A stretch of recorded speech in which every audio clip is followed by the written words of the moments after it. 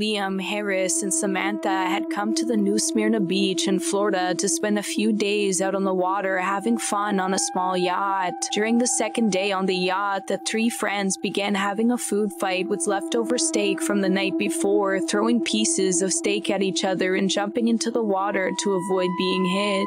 The commotion in the water, coupled with the scent of the steaks, alerted a massive great white shark to begin circling their boat. Still in the middle of their food fight, Liam and Samantha noticed that Harris had seemed to have disappeared after jumping into the water, and that's when they noticed the water a few feet away turning red. The great white shark had bit his thigh and pulled him under. Liam raced back to the cockpit and started the engine to get help when the shark rammed itself into the side of the boat, causing Liam to fall in the water, being swiftly devoured by the shark. Samantha was the only survivor, and only ripped pieces of clothing belonging to Liam and Harris were ever found.